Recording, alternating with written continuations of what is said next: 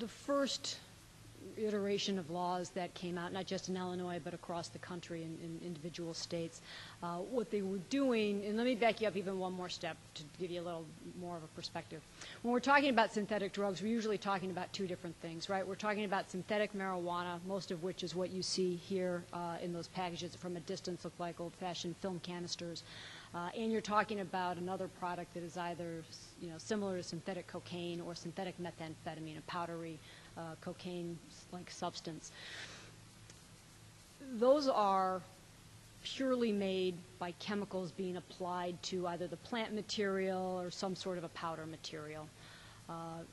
What they allege is that you will get a similar sort of high to if you had taken marijuana or cocaine or methamphetamine.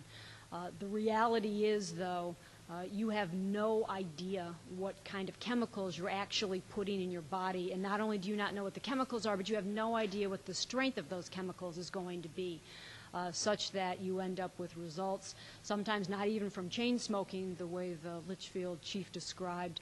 Sometimes it's just one time, because you may have ended up with a batch of this where it's 500 times the strength of what you would have anticipated if you had been smoking marijuana.